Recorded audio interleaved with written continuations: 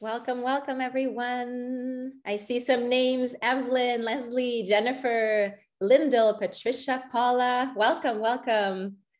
We're just going to give a few minutes so everybody has time to log in, make sure everything's working on their end, the sound. Bonjour. Oh, yes, Evelyn. Yes, I know she speaks French and English. Beautiful. Bonjour. Hi, Leslie.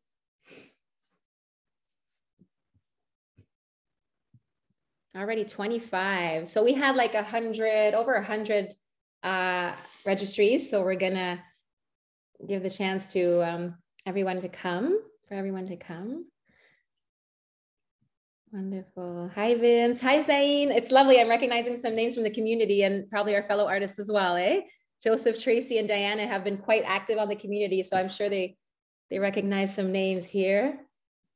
Hi, Joan. Hi, Helen.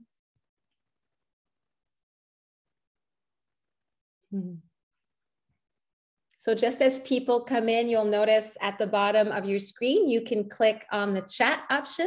The chat option gives you the opportunity to chat with everyone or to ask a specific question directly to either one of our team members or to the artist directly if you'd like.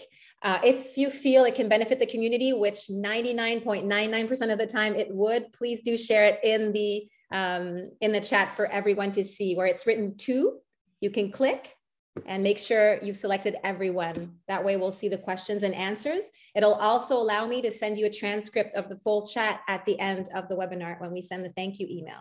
Hi, Eddie. Oh, Eddie, wonderful. Eddie is in California. She's a wonderful artist that joined the family, and she recently had a lovely virtual meetup with Medj, right? One of our longstanding artists as well that was part of our previous webinar.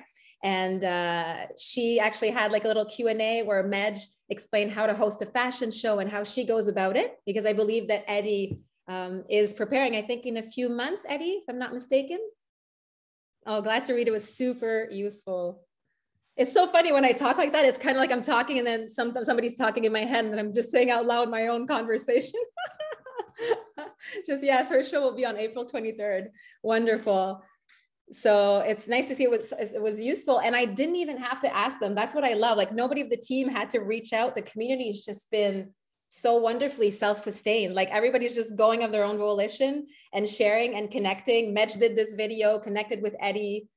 It's just been such a treat, you know? And as you know, we have over 15,000 artists right now. So it's been really growing.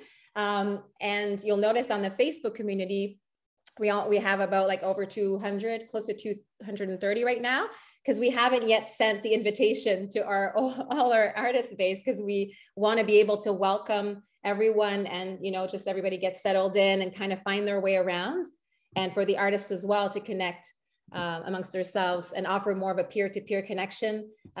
We feel it's easier than if, I don't know, thousands come at the same time. So rest assured the community will continue to grow this way. But it's already been so beautiful. Hi, Valencia, bonsoir. Another bilingual artist from New York, wonderful. And Eddie was saying, yes, I reached out to her and Medj uploaded the video. She tried to do it live, but could not do it. We'll be happy to, yes, we'd love to. And you know, Eddie and everyone, we will be hosting as the community grows and we implement some tools on the actual Facebook platform. We will be hosting live Q&As and virtual events. I remember Melissa, she's one of our newly joined artists, high enthusiasm as well, which was saying like, man, I wish there was like a LG convention for all the artists, you know, like where we could meet live. So until we can do that, because it is part of our plans to have some sort of, you know, physical meetup, we'll be able to do that virtually. So definitely. Yes. I love seeing my hearts. Hi, Carol, recognizing some familiar names. We're still only at 34 attendees, so thank you all for being so patient with us. We'll just give a few more minutes so everybody can join. And as you know, it's always recorded, so we'll send you the recording most likely on Monday, so you can watch it again. Sun Shower Rose, wow, what a beautiful name. Hello from Sedona, yes, Arizona. April from Texas. And Michelle from Marie's. Cali, this is wonderful. Yeah, we're super excited too, Michelle. This is really, it's really wonderful. Welcome, Rax. First time coming. Oh, I'm so happy. Yeah. I mean, we feed off of each other. It's been mirrors, you know, it wouldn't be warm and heartfelt if we didn't have that kind of a genuine connection with the artist. So it's really wonderful. Bonnie, hi. Yes. Long Beach, California. Hi, Diane. Toronto. Some Canadians represent. Beautiful. Okay, well, I think we can get started. Wonderful. Yes, Bonnie from Florida. Carrie, our marketing director that you can see here, is from Florida as well. She's moved to Quebec in the past years, but she's our true Floridian as well. Jamlando, as she likes to say, Orlando. So that's a perfect opening to introducing you to Carrie. Carrie is our new marketing director. She's been with us since January. For those of you who've connected with us in the past, maybe through the WebinARts or even through email, Catherine with a K is our marketing director and chief of staff, and she's been with the company for about 5 years. She's Thierry is our CEO. She is his right hand. She just left for her maternity leave. She's expecting, I think, March 7th or 8th, her baby boy. So Carrie is hopping on as marketing director. She's there to bring also new vision as well and help just improve what we've already set in place that's working wonderfully, but that we want to fine tune in the way that we were sharing that Le Galeriste. I was sharing this with our three artist panelists just before you guys hopped on. The goal of Le Galeriste is to really disappear as a brand. We don't want to be in the limelight. We want to be the bridge for you into the fashion world. So we want to fuel you. And I love when Thierry says, like, art by Tracy, fueled by Le Galeriste, powered by Le Galeriste. So we're really in the backstage of things. You know us because we're there to support you, but in the daily, like, external activities and the marketing, we're not there so much. Carrie is going to really bring that extra boost to us this year. And already great ideas have been opening up for the team, and we're all working together on them. So it's really wonderful. I don't know if you want to say a few words, Carrie, just say a little hi so they hear your beautiful voice. Hi, everyone. Thanks, Julie. Thanks so much, everyone, for being here. Our panelists of beautiful artists, we love and appreciate you. And as I mentioned earlier, when I got to meet you earlier, just we wouldn't be here without you. And we're so thankful. I'm so grateful to be a part of this family and the community of what we're doing, because we're so unique and authentic. And I really think that that just shines on what you guys do so well. So I'm so thankful to be a part of the movement where we get to be more in the background and just giving you that propulsion and momentum and all the tools that can really help you do what you do so well already naturally. So we're really, really enthusiastic about what's coming this year. And we've been talking, Julie and I have been discussing, and Terry as well, of putting together WebinART just for you, established artists that have already been going for a while, and tune in on some things that we can do even to make the journey better for you, and just some tips and ideas of how we can make it better for everybody. So we really want to make you a part of everything that we're doing. That's the heart of our culture. So thank you so much for being here today. And all the newcomers, we're so grateful to have you. You're going to be really, really taken care of in this community, Julie and all the team. We're here to support you on the whole journey, and all the artists that have been ongoing with us. Just thank you for all your continued gifts and support that you give us. We're so grateful to have you. So thanks, Julie. And thank you, Carol, for the congratulations. Appreciate that. Wonderful, wonderful. Thank you so much, Carrie. And yes, Sunshower Rose, to answer your question, I can only see the speaker, but no one else. Is there a way to see all? So yes, if you go at the top of your screen, I'll say it out loud so everybody can do it. You see a little button that says view. If you click that, you can either choose to select the speaker, which is nice for the presentations of the three artists because we'll really be focusing on them. But you can also choose to go with the gallery view. If you prefer that, then you'll see everyone at the same time. You can also go at attendee view, just lower. You could do follow hosts view, just the speaker or the gallery. So you can play around with that. Does everybody see that? Sunshine Rose, does that answer your question? If not, you can just, no, okay. Maybe I can ask my fellow teammates because I'm the host, so my screen might look different. Leah, Carrie, do you see, Daniela can't speak right now because there's construction in her building. So she'll be, you all know Daniela, right? I'll just go into that. She'll be here to answer all your questions on the chat to help me out. She's our marketing coordinator and dedicated customer care support as well. So she'll be here to answer the questions, but I can't ask her to voice right now because there's a lot of construction in her building. It might be too noisy. So right now, there's something, no Carrie? You should be able to see the toolbar at the bottom. If you touch your screen or any of your key down buttons, Sunshine Rose, beautiful name. You should see participants as a tool. If you click that, it should show you all the participants. And then you should also see a chat option. In the chat, it'll show who's speaking and what's being said and things like that. But you found the chat because you're answering chat. So next to chat should be participants. If you touch that, you should see. Oh, wait, I think it's because of the mode that we have where they don't have their camera and their mics, just to be able to centralize the traffic so it doesn't become too much. Because when there's a lot of people unmute them themselves by accident. I think we don't have that view. I think that's what I'm figuring out right now. I'm so sorry about that. Let's see the options. Is this? I think she'll just be able to see everyone's name if she wants to. Yeah. Okay, at least we can do that. And I could definitely look into it for the next one to see if we can offer something better. But the good news is the main focus is the speaker. This was just a long introduction to how to go around it and introduce everybody. But once the artists will be talking, they're the focus anyways. So you will see them in front row screen. So Carrie, we've done Daniela, and then we have Leah. She is one of our newcomers as well. So she has joined the two big, very important teams at Galeriste, the customer care team, which she's already doing amazing on. So you might notice if you've messaged one of our 3 customer care inboxes, you might have seen her name, received her warm, heartfelt touch as well. And she's also joining the marketing team as our social media curator. She'll be working on a bunch of different projects as it is with Le Galeriste. Nobody has one set corner. We're all intertwined, but mainly the customer care and the artist experience and the marketing will be her main avenues of work. And soon she will be able to feed our social media more as she continues to learn about the community and brings her special touch. So we're happy to have you, Leah. Do you want to say a quick hello? Thank you. Yeah, of course. Hi, everyone. I really recognize some names. I know I've only been here a few weeks, but I do recognize, like, for example, Sunshine Rose. I love your name. Thank you all for being here. I'm really excited, especially everyone being so nice, like Julie, Carrie, Daniela. So nice to meet you all. I'm really excited, especially to start in the social media channels as well. So yeah, I'm really excited, and thank you all for coming. Mm-hmm. Thank you so much, Leah. My pleasure. So much love in the team and the community. It feels like we're really one big, that's why I love to say family. It really feels like that. And hopefully that's what you feel. And hopefully we can continue to offer that. I feel that's the core of who we are. So I trust that that'll be the case.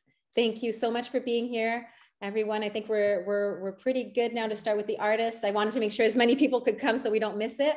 But the recording will be sent out later. So we will start without further ado with our dear Tracy. The ones that have been part of the community, I've seen her. I'll let her do her own intro, as will be the case for the other artists. Feel free to direct your questions in the chat for everyone, even if it's specifically for Tracy. That way we can all benefit, and we'll let her take the floor. And if anything specific comes up, we can ask once she's done sharing with us. Okay. Thank you, Tracy. Hi there. Hi guys. So I'm going to start out by showing you what I'm wearing today. So I have my kimono and then the cape dress underneath. So I do a little fashion show as a must before we begin. And I'm gonna share my screen to show you my presentation that I prepared for you, okay? So, let's see. Can everyone see my screen okay? Good? Okay. Great, yes. Great. So I'm Tracy Jen. I'm from West Lafayette, Indiana. So I'm in the US. And my parents are immigrated from Taiwan. And so this is my work. And I think my whole fashion journey, it's about my identity and my story and sort of wrapping this all together in a brand. So you can see how I sort of layering things, right? So sometimes it's using a model, sometimes it's collaging, sometimes okay, what would it look like if so I have my painting on the clothing, but what if I put the clothing back into the artwork, and then it becomes an ad, and it also becomes like an art print that it can sell. So it can have many different ways of being. Yeah, and so an interesting thing about me when I was little is that my dream was to be a American Girl doll, like catalog model. Like that's what I wanted to do, is just be a model. And I never thought that I would actually be like modeling my own clothes. So, but here I am. This is what I'm doing. I'm like much older than I thought. Like I would be like really, really cute and be the model, but no, much older now. But it still works, right? And something that I found really interesting about the clothing is that it's really great. You know, you can have, it doesn't matter what age you are, and you can still feel beautiful in your garment. And I've had customers call my clothes silks. Like, I love your silks. And I think it's funny. And people are commenting, Tracy, if I may, because you're taking a little pause, that you are very cute indeed, really cute. And we see it in all your responses, you know, your way you reply. There's so much care and innocence and sweetness, you know? So you definitely still have that shining through, for sure. I try. And so when I was little, this is what, my sister's 4 years older than me. And this is what we do when we're little. We fill out notebooks filled of these girls, these dolls, and then we designed their clothes. So each of them, they have different clothes and they have different names, until we ran out of like names from the baby book. We like search up names, and then we have to start repeating their names because, you know, there's not enough. And so you can see on the top row is my sister's work, her drawings. And then on the bottom, since I'm younger, the bottom is me. And so you can see our our hand, the way our hand draws things is completely different. Hers is like much more elegant. So when I was little, I wanted to copy her. Like everything she did is what I was gonna do, right? And drawing is one of them. And somehow this is the start to my journey. And this is what propelled me to go into art, enter the, be an artist. So, for college, I went to Indiana University and studied my BFA in painting. And so on the left here is one of my paintings. So during college, I started drawing like painting on super large scale paintings, and really honing into like, what are the paintings about? And then, trying to paint things that are meaningful to me. The painting here is about the Western zodiac. And so you can find the zodiacs inside the painting. And something that I really like is this idea of like human art interaction. So this idea of like, okay, people can look at the painting and it's like a little, like a game where you can like find things and search for things. And this one on the screen is a unique project that I did for I guess a client commissioned this project, the suit that you see here. It's his design that he drew, but he didn't know how to go about like painting the suit. And then, so I took the project on to help him paint the suit to his design. And then both of us went and put sequins onto the entire suit. So every single color that you see, it's the like aurora, but every single color is a different color sequin. And so we spent a lot of times like putting gluing sequins on there. I mean, it was crazy. But the suit was made for this, it was a male pageant show. It was a super cool project, but this sort of got me into like clothing and the idea of painting on clothes, because I only knew how to paint. I don't know how to sew or do any of that other stuff, right? So I'm like, okay, how do I paint clothes? So then I did some other projects along with this, where I started using fabric paint to paint on clothes. But what it did was like, it hardened the clothes and made your clothes really stiff. So it's like, it doesn't quite work. Like, it was a really cool experiment, but it doesn't quite work. And so then you can see why I like the Galeriste, what you guys are doing is, it's really helping me a lot. And then with the leftover paint from the suit is what I used to paint this painting with. And so this is this project. And then for grad school, I went to Maryland Institute College of Art in Baltimore. And there I studied curatorial practice. So it was really all about like event planning, planning art exhibitions, like coordinating and all of that. And the picture here is from my thesis project where this is a show I curated. It also has to do with like culture and identity. This one is in a, like, I guess you would call this a like white wall gallery, right? This is very, you know, pretty typical sort of traditional style of where an exhibition of art could exist. But the question I have for you guys is, you know, where do you think an art exhibition can exist? Or, you know, maybe it's a fashion exhibition, where can it exist? And if you have ideas, go ahead and type it into the chat. But I'm gonna sort of try to stretch your mind of, you know, alternative exhibition, okay? So for example, if you had an exhibition in the sky, what would that look like? It would, you know, it could be a light show, it could be fireworks, it could be, you know, floating lanterns in the sky, and that would be an exhibition, right? And on the ground, you could have, maybe you've guys seen chalk art, 3D, you know, floor paintings, or maybe you're in the forest and then you have a rock and leaf arrangement on the ground, you know? And what about public art? You've guys been in cities, on the sidewalks or on the side of a building, or maybe on a fence or on a pole. Sometimes you see those like yarn or like knit designs like on a tree or something. So there's a lot there, you know. Public art could be in the middle of a city, it could be in a park. You know, what if we had a fashion show in a park? What would that look like?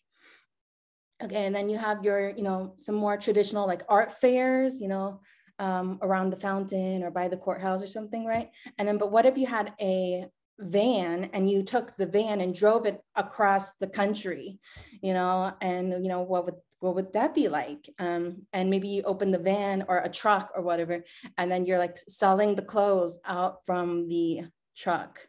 And you could park it in a college town and maybe see if, you know, students are attracted to it, or, you know, get your brain. I'm just helping you brainstorm, okay? Think outside the box. It's awesome, Tracy. And just to not to interrupt you, but just to share, the feedback is really amazing. Like just sharing from childhood, like all your sketches and everything. That's really great. Somebody, Evelyn was asking about your calligraphy scrolls. So that was part of your, yeah, these are other artists' work. Yeah, yes. This is all other artists' work, but I curated it. So I chose the work to be in the show. Yes. And it's part of a theme here. Oh, yes, right. Let's see where I'm at. Right, and the other thing to think about is what environment matches with your own art theme. So whether, you know, what relates to your art. So maybe you're doing animal paintings, and maybe you can collaborate with a zoo. Like maybe you can just, you know, write an email or get to know them and see, you know, what's the potential of, you know, kind of having an exhibition there, right? Or if you're doing like plant nature paintings, maybe you could collaborate with a botanical garden.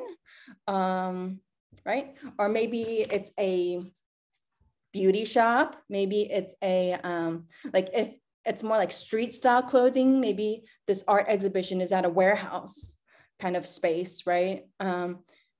Maybe it's a little bit more elegant. Maybe it's at a historical home. Maybe it's at a hotel.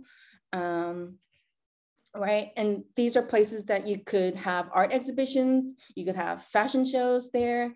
It could be a photo or video, like set location that you can pick. But whatever it is, remember that you are your brand and you control the story of your brand. And part of picking the environment is also part of that story. people buy because they feel a specific emotion and connection to your artwork. And so then moving on, like after I graduated from grad school, it's COVID. It was the middle of COVID. I'm like, what am I supposed to do? Like, how am I supposed to find a job during COVID? And then I started, I decided, okay, I'm just gonna start my own business and then sell art prints, and then just sell art products and see where that goes. And then I have multiple streams of income, not just one. So the main thing I do is like also teaching. So it's like teaching plus the art products and all of this. And then on my Facebook just popped out the Galeriste, and I'm like, oh wow, this is like my dream come true. Like this is all I ever wanted, is just like my artwork on clothing. So I thought, like, why not? Let's do this. And what was unique about the Galeriste is I like how the artwork is like on the whole outfit, not just like a sticker on the shirt. So I thought that was what was like really unique about it. And then when I received the clothing actually like in a package and opened it up, I was like, oh wow, this is so soft. It's like so me. It felt like so comfortable, so me, perfect. And then so these 4 paintings here on the screen are from my I guess it's like my original like artwork that I submitted to the gallery. So it's like sort of my base clothing patterns in a way. What's unique about these 4 paintings is that I don't own any of them right now. And so in a way, they're like, it's like a rebirth for these paintings to be on clothing, and then just like sort of like recycling, using these paintings or patterns again, and then just giving it new life, which I think is really unique. And yeah, so a lot of the themes here specifically is about sort of like a more fantastical, whimsical nature. And then some of the artwork, it also talks about, you know, like the people I've met in my life, and then kind of like painting stories around my friends. And like things that they like, things that I like, so these animals and stuff. Okay. Yeah. And then so this idea of like recycling, right? I'm like, in a way, I'm trying to reuse everything. So all these 4 paintings I painted in college. So it's like quite a long time ago, but I'm just like, okay, I'm just gonna go with these images. And then I started doing these like Photoshop, right? Like if I have a model, like a friend, take a picture for me and then send it to me. And then, but usually the pictures they send me, the background doesn't look as good. It's like really messy in the background. And then so I ended up just like erasing the background and then just like repainting it digitally, because digital is a little bit faster for me to churn out the work. So I've got these, and then for like photography, something that I would recommend is like during like spring, summer, whenever the sun is out, just go outside, take pictures. It's just, you know, perfect weather and perfect lighting. And sometimes during the winter, it's hard. Like, how do you get the good lighting inside the house, right? But if you go outdoors, it's the best. And then make sure like the sun is like on the side or in the front. Don't have the sun in the behind you, because then it's gonna be backlit, which means that your face is gonna be in shadow, and it doesn't look as good. So make sure your sun is in the front, and then as long as you go out in a sunny day, you're good to go. If you go out on a cloudy day, it's I don't recommend that. Don't do it. And I'll show you, sometimes I do these reels. He said one day you'll leave this world behind, so live a life you will remember. He said one day. So with these reels on Instagram, I'm just shooting them, but I'm also trying to do like, make it into like a little story or something. So I always think a lot about storytelling, even though I'm not painting. Maybe I'm doing something else creative, whether it's photography, video. I'm always still thinking about storytelling. And for the specific location is at a historic mansion. And so that's, I don't know, I thought it was nice. And I mean, there's a background story. I don't want to get too much into it, but I think it's, I just want to pick, you know, pick a pretty location and then show off the clothing. Okay. And then, so you see, I was dancing in that video. It also has to do with my childhood because me and my sister used to dance ballet. So every winter, we perform in the Nutcracker Ballet, like every single year. That's what we did. And so it has a big impact on me. And so this winter, I was just reflecting on that. And I was like, okay, I'm just gonna make a Nutcracker series, but I'm gonna reinterpret it. And then I'm gonna like, you know, have the characters wear my clothing. And so I did this using the Procreate app. And I'll show you a little example of what the app looks like a little bit later, but this is just to give you a sense of like what the real clothing looks like versus my narrative ad. Okay. And here I've got Mother Ginger in my poncho, and then the gingerbread, the ginger children in the bunny shirt on the right, the yellow one. And this is the Chinese tea dance. Yeah, so a lot of just reinterpretation of the Nutcracker. Just so creative. And this is the headband. It's so creative. The headband is very comfortable, by the way. It's like much thinner than I thought it would be, but it's really nice. And not too tight, because sometimes I have a big head, but I feel like it's perfectly comfortable. It's not too tight. And headbands, I often feel like they're too tight. Yeah. And here's the Spanish dancer and the Spanish chocolate dance. And what I really like about the skirt itself, and well, most of like Le Galeriste clothing, is the seams are like perfectly like symmetrical and beautiful. And that is so unique. And I don't think that you'll find that anywhere else. I think that's like one of the coolest things that I found here. Yeah. And here is the Carla Palazzo pants here in the Arabian dance. And Tracy, if I may, is this also with the Procreate app? Some people are asking. Yes, this is all. So whether it's the ones with the models or the illustrations are all with the Procreate app. And here's my last slide. So it's perfect. We can, I can show you what the app actually looks like. Okay. Okay, and I have a small sample here. Am I on the screen though? Yeah, it looks good. If you can heighten it, just, yeah, like that. Perfect. Okay, great. So there, you know, there's a few things that you can do, right? Like if I want to put this new tunic onto me. So here on this tab over here, there's different layers. And so each layer, what that means is that like I can have like my model on one layer, I can have the other clothing on one layer.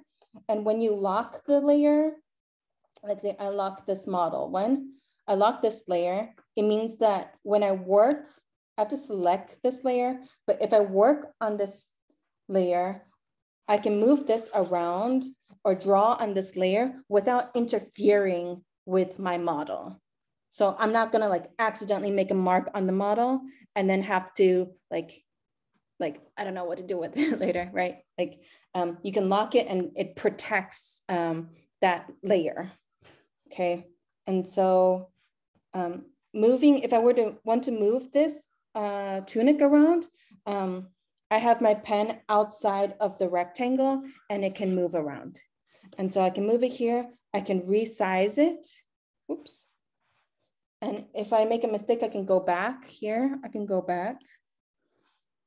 So It's because I have it on distort, but uniform. And there's some tools here called freeform, uniform, distort, and warp. And it just has to do with like how you manipulate the size of things. So I can measure it with the same size as her. And right, I can choose to distort it if it needs to be at a certain angle. I can distort it like this. This needs to be higher. This shoulder needs to be lower. I can even warp it. So I can make the shape warp. So it fits some of the curves a little bit better, right? And match it together. Anyway, so like this is what warping does, okay? And then in my other like time-lapse video that I did, I sort of showed how the sleeves work. If I were to manipulate the sleeves, I would choose this cut tool up here, this curvy one, and then I could select a sleeve and then select it with the arrow here. And then I can move this, I can rotate this, right? I can do different things with it, and I can warp it, right? So I can, if I warp this, then, you know, I can change it and give it a certain like angle or something like that. And then like put it,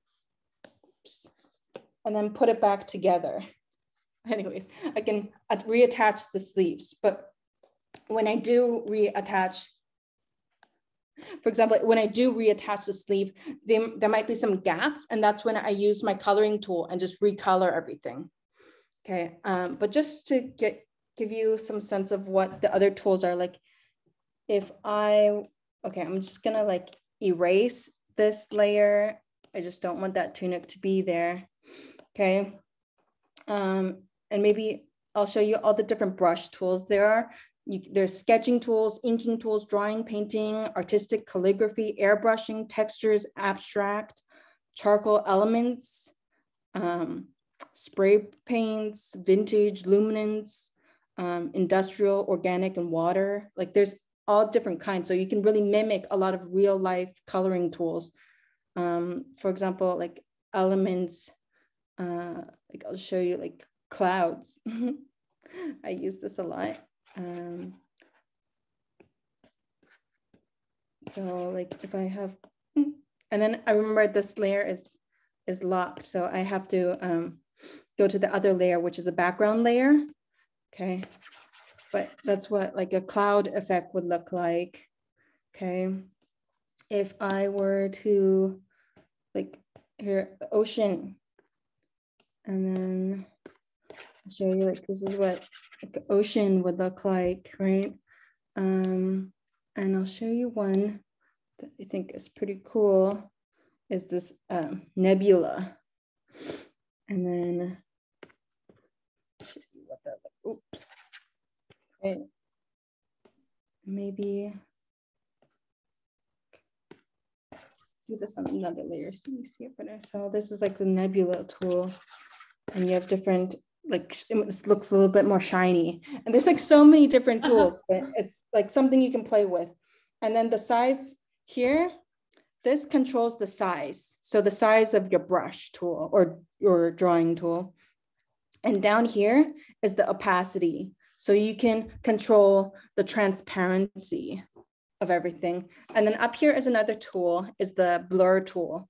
So like sometimes for like skin, you can airbrush the skin. If you have like pimple or something like that, you can airbrush it, right? And this one, it kind of like mixes the colors together. I mean, there's so many things, and you know, it's something that like, I think you guys will have fun. It's wonderful, Tracy. It's really, and it's not just the Procreate app. It's there's different alternatives as well. So like search for some sort of Photoshop alternative, and you know. And I told them, Tracy, that because people were asking about Android, and I remember you posted on the Facebook community like alternatives to the Procreate app on Android. So I'll share that in the thank you email. I'll copy paste what you wrote to them, and we'll send that for you guys that are working with Android. And Neil, another artist part of the community, I'm not sure if he's here today. He also does work like Tracy, puts the garments on actual humans, human models, and it's been really beautiful. And he uses Corel, but I know Photoshop does similar things. So not to get too detailed, but at least you know that it exists. And so since so many of you have been asking about human mock-ups, right? Not just a silhouette. These are tools that you can work with, for now. And also Thierry, the CEO, just gave his okay. Obviously you already had it, but it wasn't publicly announced, that you can use all our photos on the website, all the models you see. Feel free to use those. Like Tracy, she had won one of the packages with the levels where she could do that, but you can do that right now as well if you like to play around like she does. Take the models, do whatever you'd like, and add your own garments. They're all yours. And Thierry is currently looking into a way that we could just give you access to a public file where all our model and our model shots will be. So you can go into that. You won't have to search through the website and do all that. And we'll bring them into the highest quality possible for you to use. So we'll stop at this point for now. Thank you so much, Tracy. Like, the comments are really, you've inspired so many already. It's really wonderful to see. Everybody really gives you props, amazing feedback. So I think this has been very enriching for everyone, right? Thank you so much, Hopefully Tracy. that's helpful to you guys. I feel it is. I definitely feel it is. Thank you so much, dear. So now on to Joseph. He's also one of our fellow artists that have been with us for about a year, and I'll let him take the floor and introduce himself, because who better, right? Thank you. Wow. I kind of wish in a way I'd been first, because I don't want to follow that. That was amazing. So I'm Joseph. I am in the Portland, Oregon area. I joined LG just about exactly 2 years ago. It was February of 2020, I think. And this was the last thing really that I expected that I would be doing. I had sort of told the participants this before we started, but I had been making wall art pretty unsuccessfully. Hadn't really sold any prints or anything like that, but I did have a client who had asked me about making a t-shirt available. And a lot of what I found, as Tracy had sort of alluded to, was sort of like that, the box that you get on, TeePublic and Redbubble and that sort of thing, like basically any shirt company, which is not what I wanted. I thought that there had to be something that was a little different. And I got really lucky. Just sort of on a random Google search, LG came up, and I think at that time you could upload 5 designs as mock-ups. And I did it, and I didn't really think anything of it. And then they came back. The mock-ups came back, and it was not like anything that I'd really ever seen before. And I posted it to my personal Facebook and also to Chromatic Verse, which is my artist name.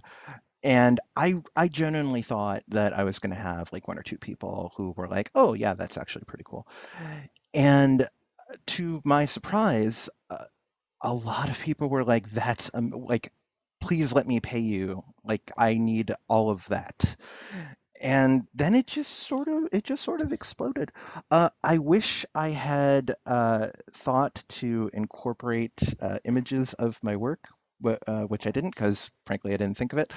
My website, which I can put in the chat, is chromaticverse.com. I think everything I've made is there. I am also wearing a Kiki Plus shirt of my own work, and I am wearing one of the kimonos as well.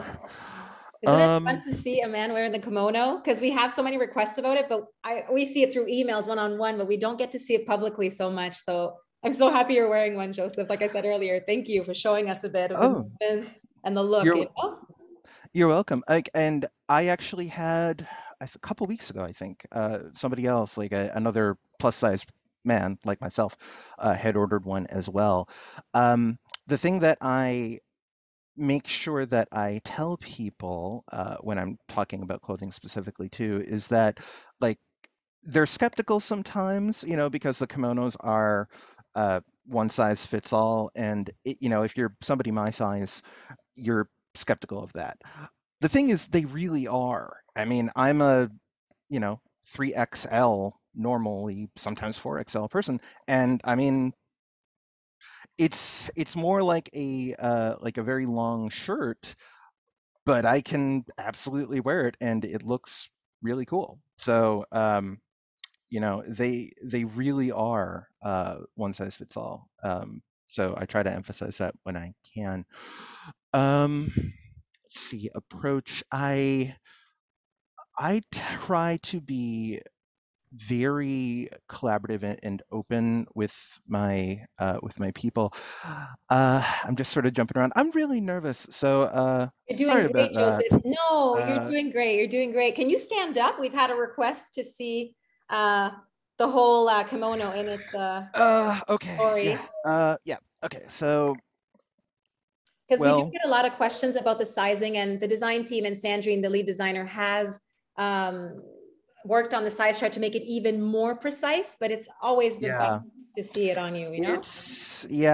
I mean, I know with the light and everything, it's not great. I do have like actual like good photos that I've taken of it. I can get those out or post People are them saying we love or you, whatnot. Joseph. Everybody, Oh, this is thank great. you. This is Thank you great. so Do you want to much. share a bit about, because what you shared with us earlier that I found very interesting about the cruise and about how you're connecting with customers that are not in North America and how they're, Yeah, how okay. they got you So, going? the cruise actually ties into a lot of this for me. 10 years ago, I went on this cruise that it's a nerd cruise. They bring on, nerdy musicians and writers and entertainers and such. We couldn't do it last year for obvious reasons. We are doing it this year. Everybody is masked. There's all kinds of, vaccine requirements and such. It's going to be as safe as we can make it. Um, a large part of why I think this happened for me is because a lot of those folks who I've gotten to know over the years, um, they have really liked my artwork, but they're not the kinds of like they don't buy wall art necessarily, but they like seeing me post pictures of things. Um, when this became a possibility, I got a lot of support from those people. And like on my initial post about it, a lot of people were like, I love your work, but frankly, I'd never buy it.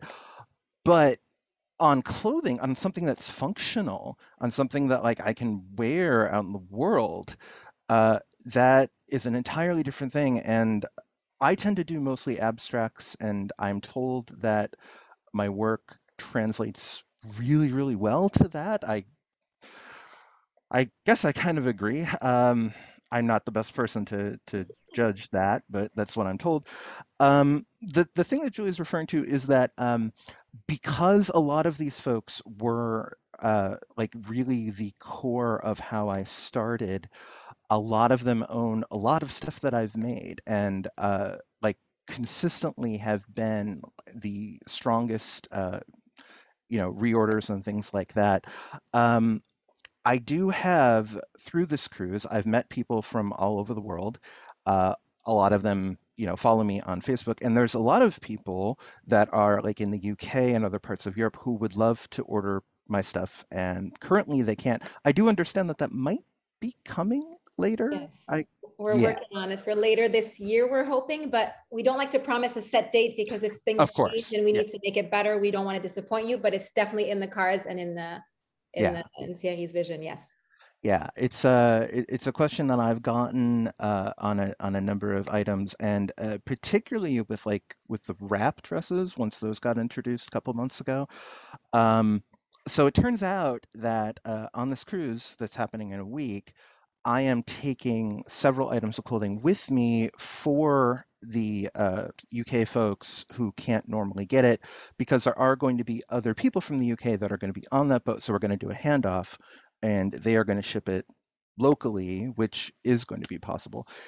The other kind of neat thing that I found out, hopefully is going to be happening, is that a photographer who's also part of this group of people um, has offered, if there's time, to basically have me arrange an all LG photo shoot, because I know that there's going to be probably at least 2 dozen people there who have had at least something that I've made. So it is very possible I could come back and I could have like this professionally done shoot. The photographer, it turns out, is also somebody who has ordered my stuff. So I'm finding that too. The website that I'm currently building also, the way that we started that, I'm currently having my art gallery website redone, is that a friend of mine who is in marketing had offered to help me with it in exchange for a cape dress. Like I had posted one of the reversible dresses, and she was like, "Oh, that would be so amazing. I would love that." And we sort of worked it out where I'm basically paying her in clothing. Because she's like that. I mean, I'm gonna Yeah, buy it Joseph, anyway. like a direct So exchange, eh? I was going to say, yeah, you know, the photographer and things like that. yeah. Sorry, I mean, didn't want to hop on you there, but no, no, no, not yeah, at yeah. all. I mean, she's like, basically, I'm gonna buy it anyway. So let's just do that, make it easier. Yeah, these folks, they've really been uh, very, very supportive of me, and through them, I'm also able to find other avenues. For example, there's a cruise group that focuses entirely on people making things, and it's usually, people who do sewing and, um, make stickers and woodworking and that sort of thing. Um, and that is full of cruise people that I don't know. But last year, when I started ordering more things, I decided to try posting in there. And I introduced myself, and I'm like, some of you probably know me, most of you probably don't, but I am a cruise person. I've also sort of accidentally become a fashion person, and I make these things, and here's what they look like. And it turned out that I actually I ended up getting like a fair amount of sales through those people. And I tend to I don't really have for myself, I don't have a lot of different sales. What I tend to have is the same people buying again and again and again. A lot of that, I think, is because I spend a lot of time trying to develop a relationship. Um, and I don't know. I mean, obviously, I would like to have like a higher volume and different people too, but it tends to not really be that. It tends to more be like, somebody will place an initial order, and then uh, basically every time I have a sale, that person will come back. And I don't know. For me, there's actually something really quite nice about that. Um, I try to, and because I get to know those people, I try to make sure that I make things feel like we're sort of making things together in a way.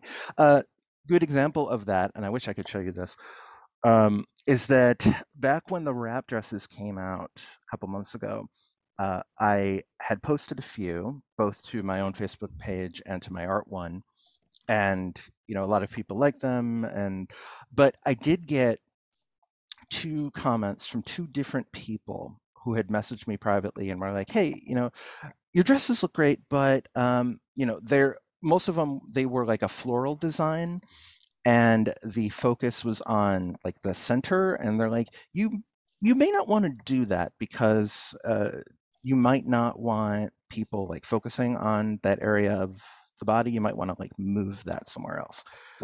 Uh, so like one of them was like it was a like a flower uh, pattern, and I basically had it so that the center was on the stomach, which it turns out it's not always a good idea to do that. And since 2 different people had said that, I ended up making an alternate version of it that I uploaded separately, where Sandrine had like shifted everything like dramatically to the right, so it ended up being at like the lower right corner, which turned out to be great because the people who liked the original one could still get it.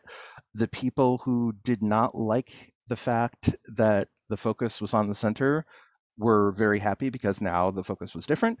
And a whole lot of people who wouldn't have had an opinion of it either way all of a sudden now realized that there were like 5 new styles to choose from, and they like those better even. And that was something I never would have thought of to do. And to be perfectly honest, part of that is because I'm a guy that normally wears jeans and shirts, and I don't know a lot of these things. I'm sort of figuring it out. So having somebody tell me was really, really helpful. Um, This is really great, Joseph. And if I may, you're getting so many props. I don't know if you'll get to see it, so I kind of want to share some of it and just say thank you. You're doing great. Everybody's loving you and supporting you. It's really the core of the community, and we feel it here too.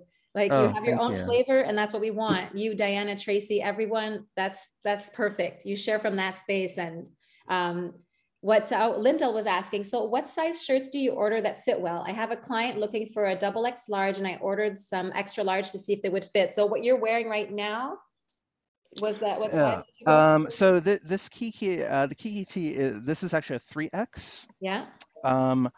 I will say, because this has come up a couple times in the Facebook group, if you're a member of that, about questions about sizing. I will say that I have had, out of all the orders I've placed, I think I had 2 where the sizing didn't quite work, and in at least one of those cases, I know for sure it is because the person did not measure. And that's something that like I try to emphasize really, really heavily. And like I I think people, after I explain that everything is custom made and it's by hand, I think they understand that that is important to do. Because initially, like, I'll be collecting orders and I'll ask about sizing, and people will be like, well, I'm usually in XL. And I'm like, I believe you, but also please measure. Thank you. Make That's so really, really helpful. sure. Yeah. But because of that, I can honestly say that, with the exception of like the one person who didn't, virtually everybody tells me that stuff fits exactly the way that they expect it to. And I got to say, like, it's an amazing thing for me. I've made art for so many years. I have applied to so many art shows. I've been rejected for all of them. I had really, at the time that I did this, initially, I was like, thinking that probably, it had been 10 years. I hadn't had any success at all. I was probably I was ready to be done. Like, and then all of a sudden, like, it just turned out that I was looking in the wrong place. Like, that clothing, which was something I never thought about, like, I didn't even know that this was a thing you could do. But my stuff tends to translate much better to that, apparently, and it makes it accessible to a whole bunch of people who like my wall art but who would never buy it. And some of those people now, like most of the people I think that are my most repeat customers, have never bought wall art from me. And I don't know, it's been an amazing thing to watch.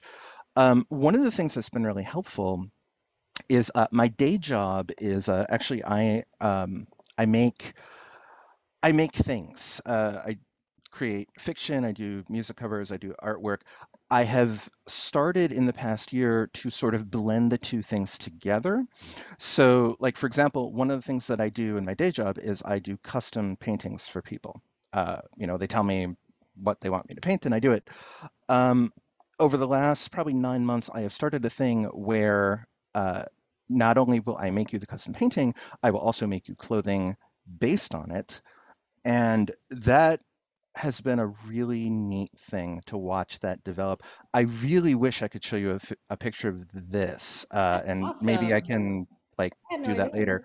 But there was a thing that I did last year where somebody had requested from me to write a short story about a guy who wears really fancy pants, and had then requested a painting of somebody, basically a painting based on that, and then had requested that I make Carla Palazzo pants that had the text of the story on it, And I've never seen anything like that. And Sandrine actually, like, we did it. It was amazing to me. It took a lot of like adjusting, but I've never seen anything else like that. And that is an idea that I never would have had in a million years. Like I cackled with delight when she proposed it to me. So I have pictures of that. I wish I had thought I had to share them, but um, I had another thing where a client had asked me to paint like stained glass snails, which I did, and they now have that not only as an art print but as a tunic, and they get. It's just it's been a wonderful thing for me to get messages where people tell me I got like 3 compliments on my shirt today, or I got 3 compliments on my dress today. It's been great. um a lot of what I did in the beginning to help with that is like fully believe I could not have done this nearly as well if I did not have sort of a team. One of the things that I did in the beginning when I first started is that I wasn't charging full price, or what I would charge now anyway for people. Like I ordered a, a number of pieces and didn't charge as much for them. And I sort of made a mini team of people. And it sort of became a thing of I knew that if the clothing looked good enough, that people would ask, oh, I love that dress. Where did you get it? And I could sort of have that person sell for me in a way, to sort of be, oh, well, actually, Joseph from Chromatic Verse made this, and here is his website if you want to look at the other things that he has. And I have gotten sales that way. And I mean, honestly, and this came up the other day in a discussion too, I promote my work a lot. I say a lot of good things about it. And hopefully that kind of works. The thing that I found that is 1,000 times more successful is like when people who aren't me talk about it. A lot of folks recently have started to post pictures of themselves wearing my stuff, and part of that is stuff that they organically decided to do. Part of it was I sort of privately asked them to do it. I find there's a huge difference between me posting like the silhouettes, which are nice, but the people who have themselves received clothing posting themselves wearing it, like the likes and comments like skyrocketed. It's not even close. So whenever possible, this little team that I've assembled, I always try to ask them, like, if you can send me photos of yourself wearing stuff, and then if you wouldn't mind, if you would post it, and like I'll share it. And I don't know if that's true for for everybody, but I found for me, trying to have my customers talk to, like, having other potential customers see that from my customers, it has been a huge thing. It's been more effective than just me talking about myself.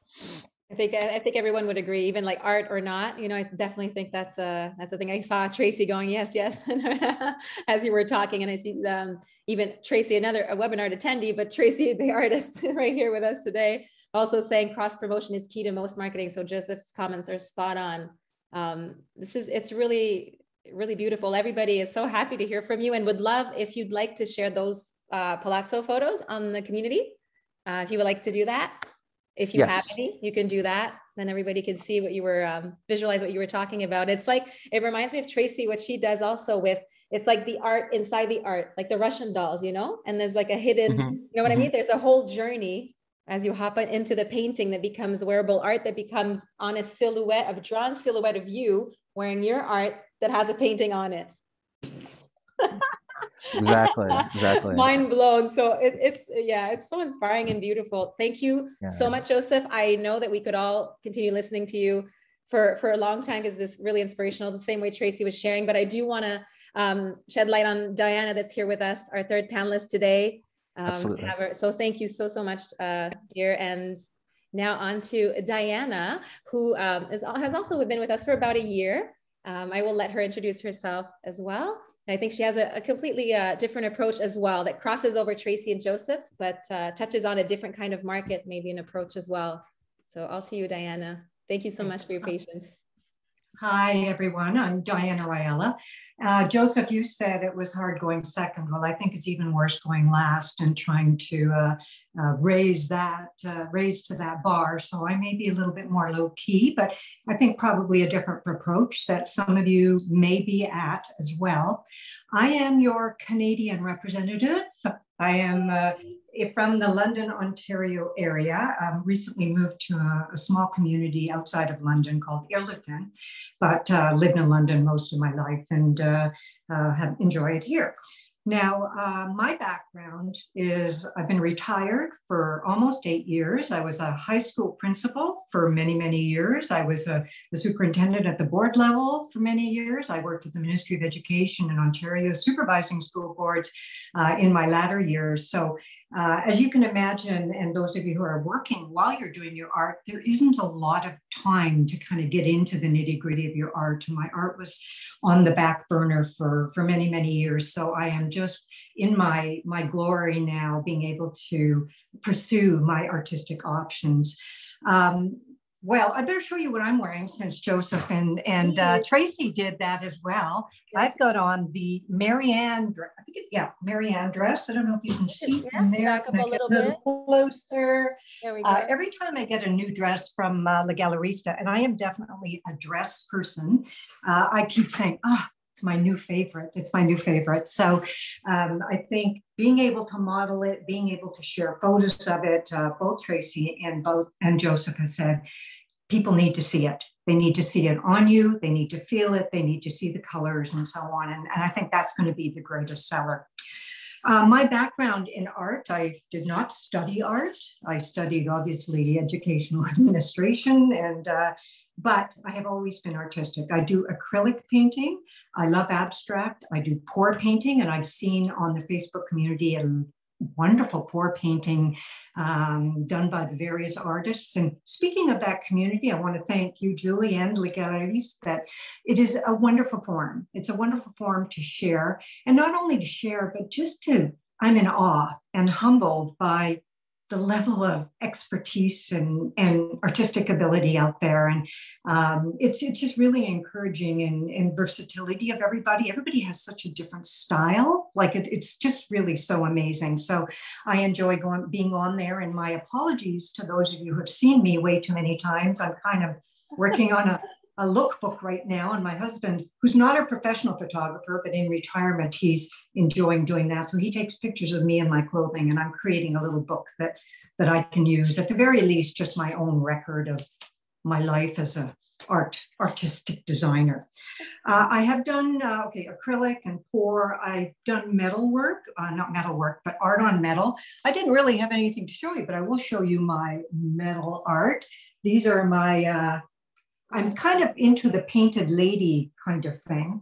And this is what I call garden art, and people can put them on their fences and decks, and they're kind of waterproof and so on. And so when you saw my painted lady, I model my Felicia dress with the painted lady on it as well. So I have kind of gone back into my archives of my metal work, of my acrylic paintings, my paint pours, and start looking for things that might look really wonderful on clothing.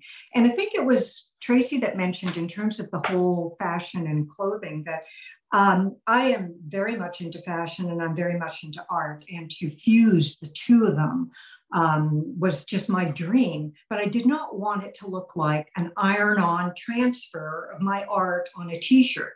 I don't like tacky, so, and my apologies if people like that sort of thing, but to have your art totally encompass the piece of clothing is just wonderful. And then to have it so well made, and so it's just a bonus.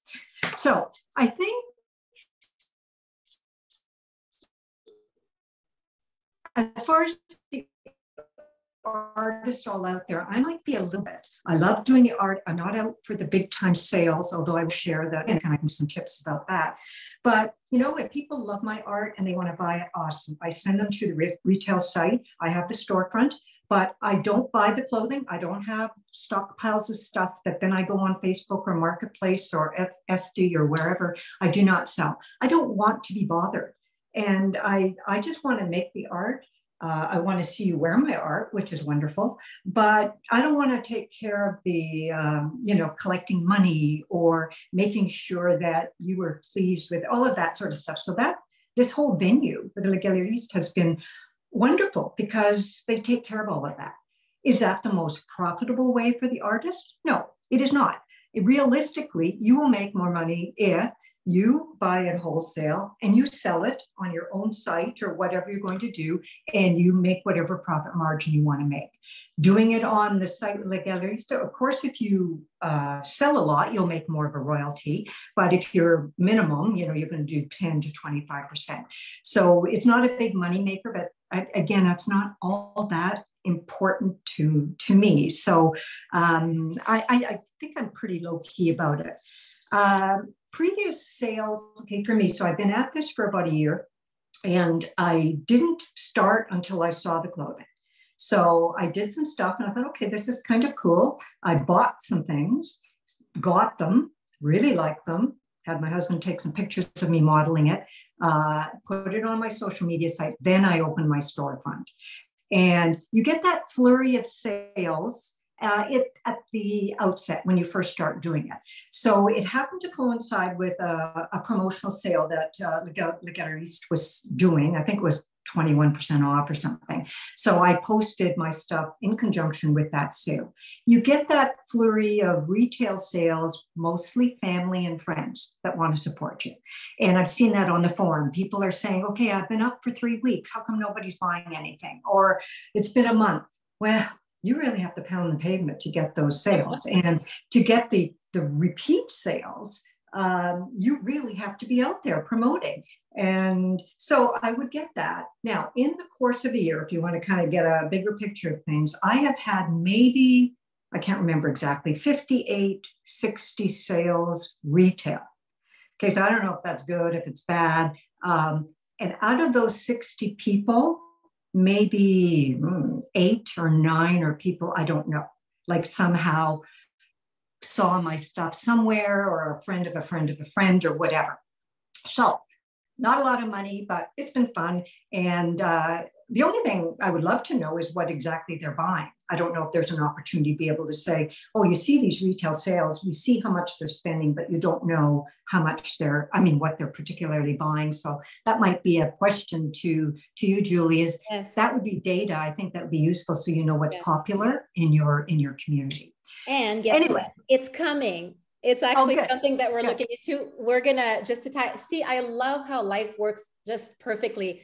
Like you said, oh, I don't know if what am I going to say? I'm the last one. No, this is super relevant because people want to be inspired. And this is what we're doing together. And then they want to know the nitty gritty of the marketing, the business. People ask us, can I make money? How do I do it? So you're just tuning into that, Diana, so beautifully. And you're opening up the door to what we had spoken about on I think the WebinART the past month, or maybe in December when Thierry joined us. I think that was January. So about the disconnected storefront, that might not be the official name. I saw some questions about it again on the Facebook. And I think Joseph was like, wait, what is that again? I think you asked. So the disconnected storefront is actually tying into your actual storefront that you have right now, where you're paid royalties on the sales that you make, right? Different incrementals depending on the number of the amount of sales. The disconnected storefront is going to give you a similar platform in its look and visual, but is going to allow you to choose your own retail price. So that way you can increase your margin the way you want to. So if you want to sell the dress $100, you can. If you want to sell it $300 because you have the market, or for a special event or something, a benefit, whatever it is, you can. So this is going to allow so much more space for that. In that, we would like to be able to offer different features to help you with your marketing in a very practical sense. So who's buying? What are they buying? Even more than who, what? But the who is also important, because we've had artists come up and be like, I'd like to send a thank you note to every single person that comes and buys something. I never met them. Diana, you're saying I have 8, I have 9. I'd love to say thank you, or offer them a little promo code or something, you know? So these things we're looking into. Now we're in the stage where we embrace the greatness of the ideas, and we're so on board with wanting to give you these tools. We just have to look more in implementing it, and an integration part of the integration part tech-wise, and how we can do that, which is also tying in to our privacy policy that needs to be updated. We need to make some decisions on that, because currently, even though they're your clients in the true sense of the word, they still go through our platform. So we protect their information legally, right? Sorry for the little it's not as creative as a talk, but it's very important for you to know. So just so you know what we're doing in the backstage of things, and why it can take weeks, months, and because it's part of the restructuring of the business and the way we serve you. So these are things we're really looking into, because we want to be able to share these statistics with you. Like Joseph was saying, like, I don't know, most people are just buying this dress or this top, I'd like to know. So we're really looking into that right now. And also fun features. Maybe we'll be able to integrate other things that allow your customers to comment and maybe give a review on a product or something, but that is further down the line. But the seeds have been planted and are definitely being looked at right now. Does that kind of touch? That's going to be, I think, really, really helpful. And that will help you hone in on your promotion in terms of what, and when you're curating your storefront, you might say, I'm going to get rid of a few things and continue to focus on another area. So shall I continue, or do you want? Yeah, you can give us a few minutes. And it's okay if people need to leave, because I said an hour and 15, you can, and we'll record and send you the recording. This is very precious, so feel free to continue, dear Diana, and stay if you can. Yes. Okay, because I want to focus on the boutique sales as well. But prior to that, I wasn't doing a lot of selling of my work. It really wasn't in something that I wanted to do. When the pandemic started, I got into it more. And when you post more stuff online, people start asking about it. And so I was, like I say, I was doing my metal work. I was doing painting on canvas. I was painting coasters. I was painting jean jackets and T-shirts and whatever. And people started asking, hey, I would like some of that. And then I thought, okay, I'll do a little bit of it, but I wasn't into doing commission work and wasn't interested in that. So again, with the Galeriste idea, that worked out very, very well. Another thing that you might want to explore, I know it's sort of just off in left field here, but I sold scarves to a local boutique for their lifestyle box. Now I know some boutiques and do these boxes, where monthly subscribers get them in the mail or whatever. And this little boutique is a home and kind of a home goods store, and have my scarves as part of it. And you put your business card in there. And I used what's called my postcard. And it's got my QR code down there. It's got a bit of information about the fabric. It's got a bit of information about me, and those were all tucked in the box as well. And that was helpful. Now, I've already shown my business card that I showed on the forum. But the postcards are kind of useful if you want to add a little bit more information that you want to put in a box, or include it with an outfit if you're selling it privately to someone. I probably have almost bought one piece of everything that the Galeriste makes. So I know that's not possible for everybody. And I think that the money that I make goes towards the clothing that I buy from the store. And that's okay with me, because I enjoy it. And my philosophy has always been, number one, I only make what I know I would wear. And yeah, is that a good business sense? Maybe not. Doesn't matter to me, because I want to be able to wear it. And what I would buy. So that I've done that. I figured, if nothing ever came of this, I'm going to have some nice clothing that's about me, my art, and so on. So one thing I would suggest when you're buying your own art, this is just my opinion, when you make a piece of art, sometimes you really love it. Like the one I'm wearing here, I really love this art. It's a photograph of reflections in the Kingston waterfront. And then I took it into Procreate. Tracy, I use Procreate a lot as well. And I made it into a piece of art. And I could buy tons of pieces just with this art. I love it. But I thought, when I go somewhere, I want to show different art. So virtually everything that I've ordered from the Galeriste is you know, the skirt is a different piece of art from the dress, from whatever. So I try and get a broad scope of my art. So when I show it to people, I have a variety of art pieces to see. But again, it's tempting. I do have multiples of some things, so I have to confess that. Okay, in boutiques, I have been in a boutique in London since October, and it was just a fluke. I don't do cold calling, and I know you should. If that's what you want to do, I don't knock on doors and say, here, can you buy my stuff? I wear my clothing a lot, and I carry my business cards. And I think Medj in the last WebinART was talking about, you know, how she would give out her cards, and I will do that if somebody asks. So again, you are your best promoter. But I happen to be shopping at this boutique. It's one of my favorite boutiques. It's a little bit of a higher end boutique, which kind of fits La Galeriste's prices too, I think a bit. I mean, I think La Galeriste is sort of mid. It's not really, really high end, but it's not cheap either. So this boutique fit it, but I happened to be wearing a cardigan with my artwork, and the owner was there, and she loved my cardigan and asked, you know, where I got it. And of course, thus begins the story about, you know, how it's my art and blah, blah, blah, blah, blah. Well, that led to me having an appointment the next week to show her a lot of my artwork, and I happen to have a fair number of pieces. So I went in, I had prepared my iPad Pro with lots of pictures of me and other people modeling my clothing. I talked about the fabric, I talked about the company, I did all of that to her and her staff. And I was really hoping that, oh, maybe if she picks a dress or two, they might try to sell them and see how it goes. Well, I was overwhelmed. She says, I want this, I want that, I want that, I want 6 of that. So I've got scribbling in my notebook. By the time all was said and done, she had bought 156 pieces. So 26 different clothing with all in different art. I'm thinking, how did this just happen? You know, so it was a fluke. It was lucky. I wasn't out there getting it, but because it's a local boutique, because I was wearing my art clothing, and I like shopping there, and I knew that she would probably like my stuff. And I was really hoping that she'd like my painted ladies, and she'd love them. So she brought a couple of really bold pieces with the ladies. I should show you with my, this is a bag with one of my, bold ladies on it. She bought tons of stuff. So when the clothing comes in 3 weeks later, she does Facebook Live fashion shows and invited me to come. I wore one of my pieces. The models all wore just my clothing, and I commentated. I talked about the genesis of the art. People like that. They like to know that, oh, I did this pour painting. I took a macro photo of this piece of art. I enlarged it, did it on my, my iPad, and voila, here's the art. They like to hear that sort of thing.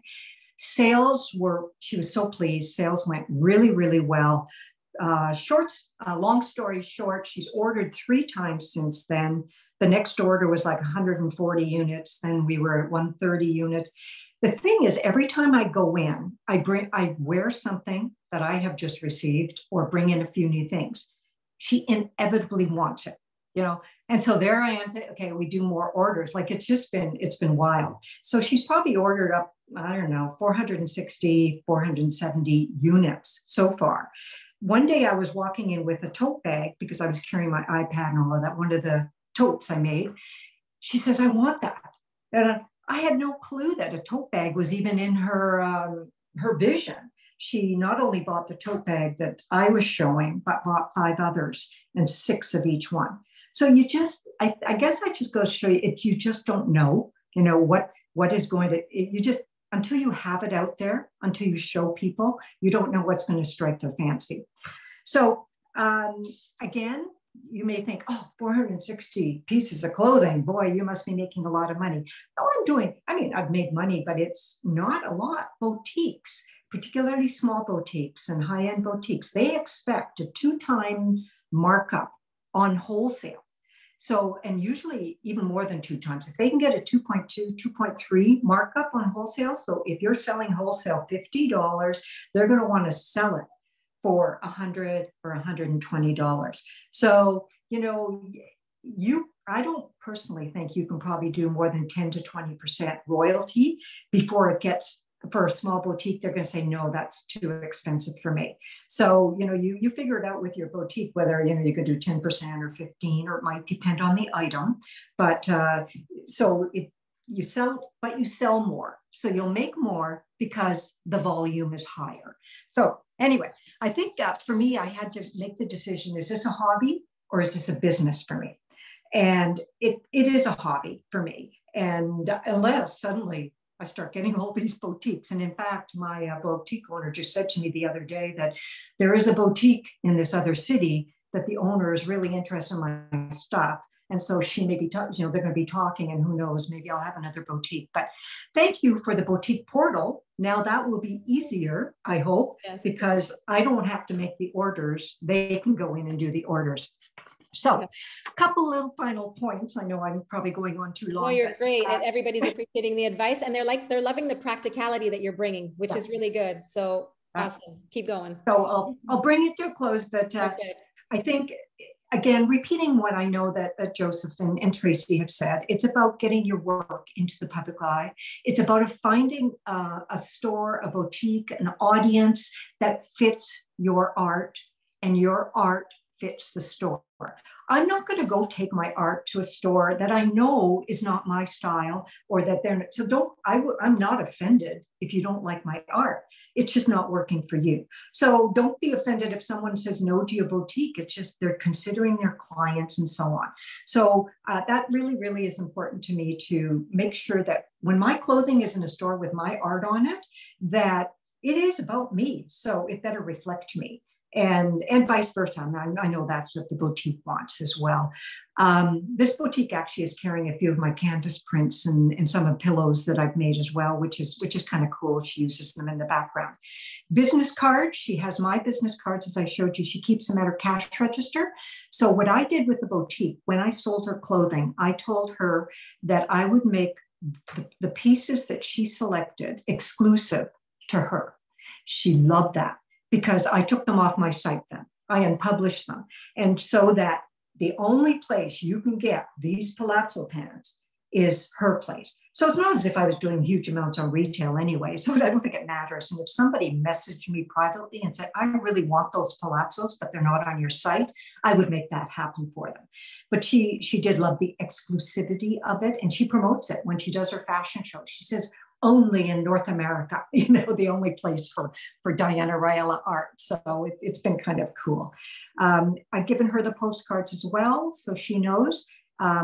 My clothing, about a week ago, I was in a fashion show again because she got another order in, and I was able to model this time. You've seen some of those on the Facebook community. I've shown you my modeling. But what I do then is I make pictures of all of the clothes. I post them on my Instagram,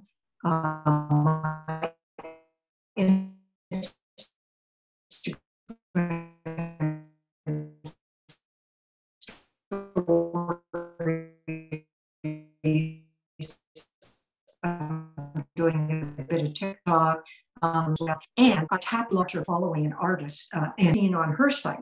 And the good thing about being in a boutique is there's two things. Number one, people can try on the clothing.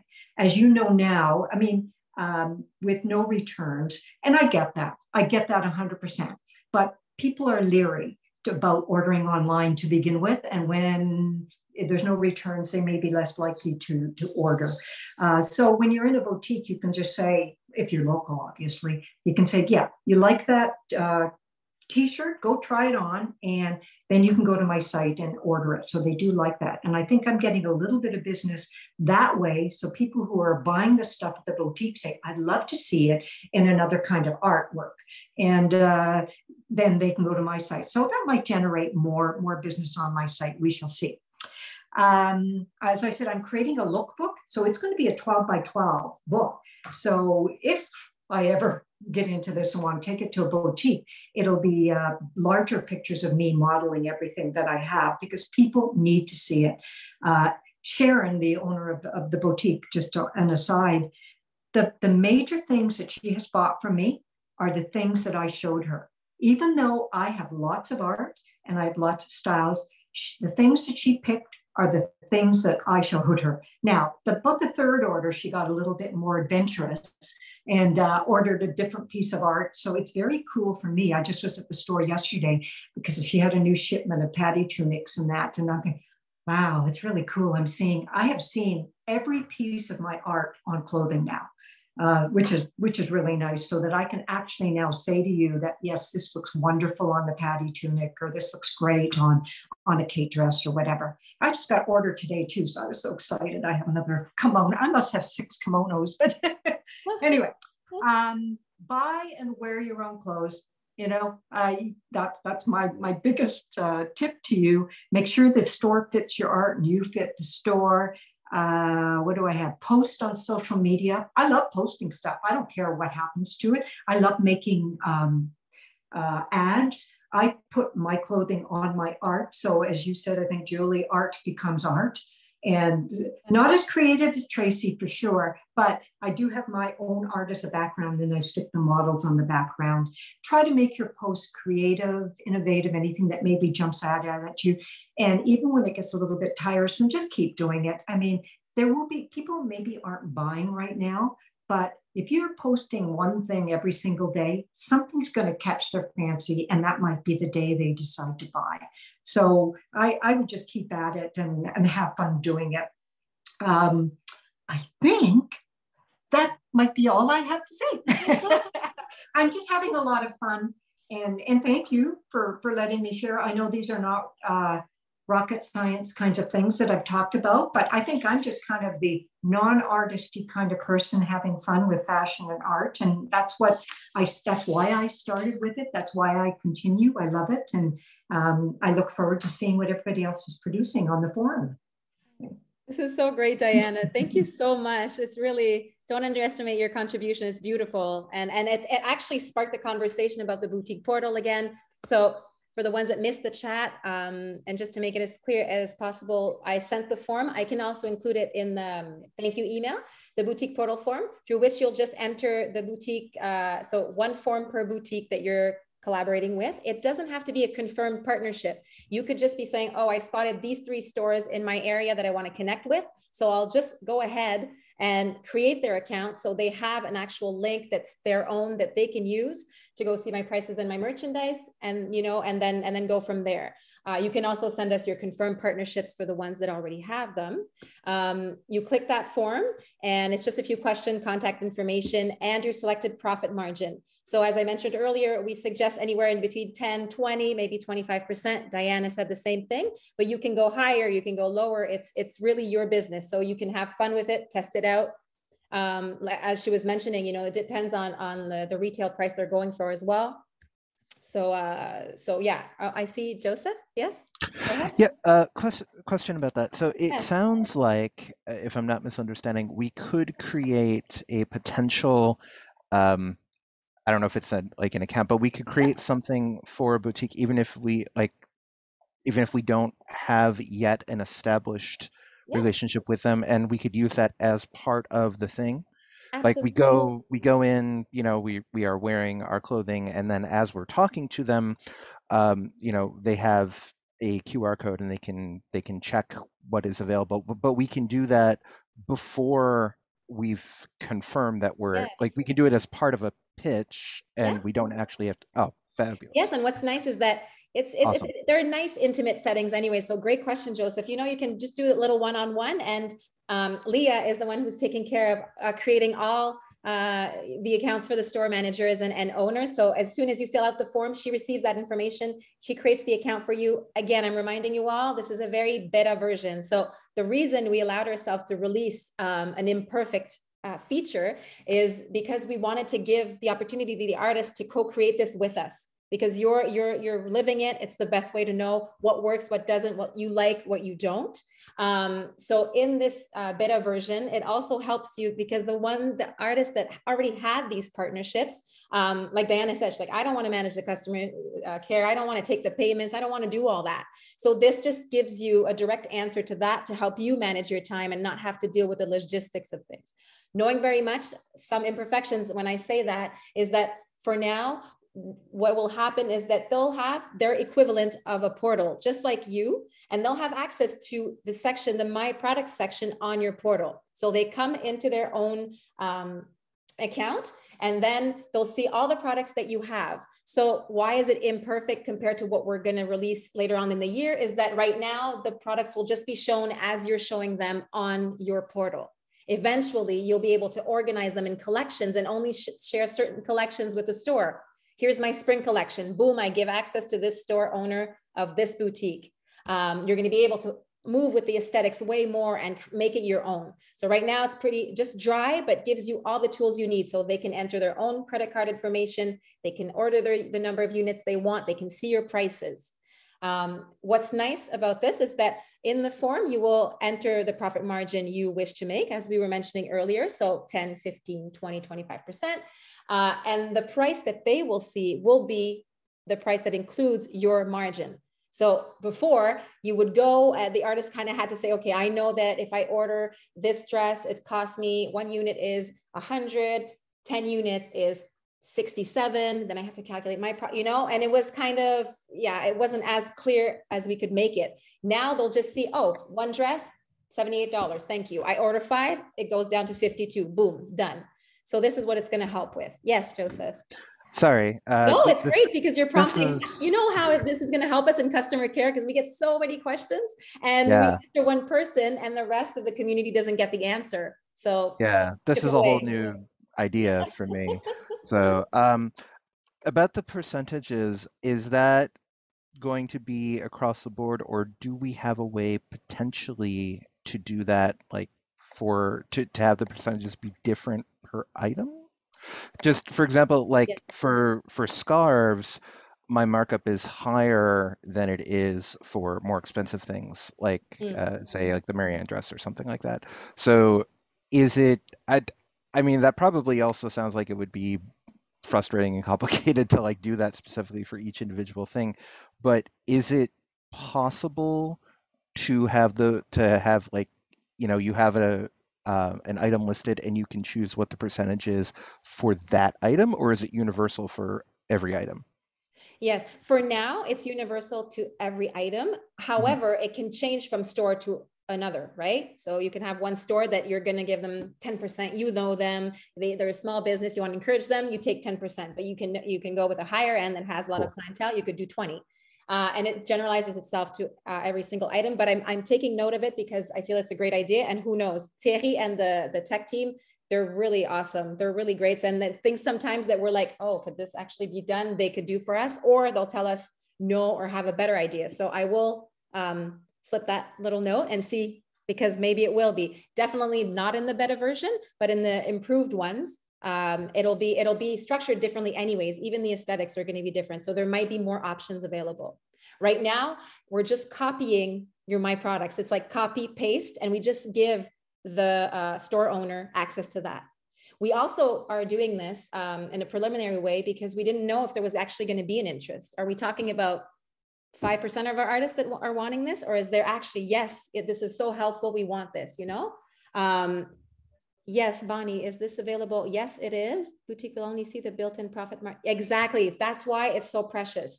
The boutique will only see the built-in profit margin, right? So it includes the cost price of the item, the whole sum, and your profit. Yes.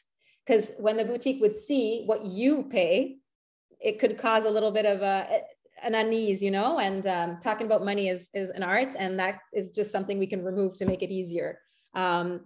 Purchase, will the boutique have access to purchase and see other artists? No, absolutely not. They only have access to yours. And that's what we grant as access when Leah creates those accounts for you. Okay. And so again, 1 form per boutique. It's a beta version, so please be very patient and understanding. I know you are, but bear with us as we move through this. And actually, the more people we have using them, the faster will come the improved versions also. So we're going with what's coming. Okay. Thank you so much for staying on longer. Thank you, sweet teammates, for staying. Carrie had a meeting with Thierry, so she had to leave. Thank you so much, you guys. This has been really amazing, and I trust that it'll really inspire all the artists that will come across this. It'll be shared on YouTube publicly, so please feel free to share with your own community as well, and go back through it if you have any questions and things like that. I will share, like, as we said, we'll share the chat transcript. And I'll send all the link as well to the newcomers for the community on Facebook, any other pertinent information that you guys could use, a link to the part 1 as well, the boutique form. And if there's anything, if we missed any questions, please, please forgive us. But you can also email us directly at customer care. And yes, Kathy, your question. Yes, give me 2 seconds just to see. Yes, I'll go through the, we'll go through the transcript, and if there's any missing questions, we'll address them. If not, please bear with us. We're a small team. We love what we do very much, but we're very human. So sometimes we forget or miss something with the fire that goes on here and the beauty of it. So just don't hesitate. Just write us, team@legaleriste.com. Our sweet Leah is here to help you, and the rest of the team as usual. Thank you all so much. Thank you. Thank you. Anything else, team artists? Good. Okay. Thank you all. Have a beautiful, beautiful week.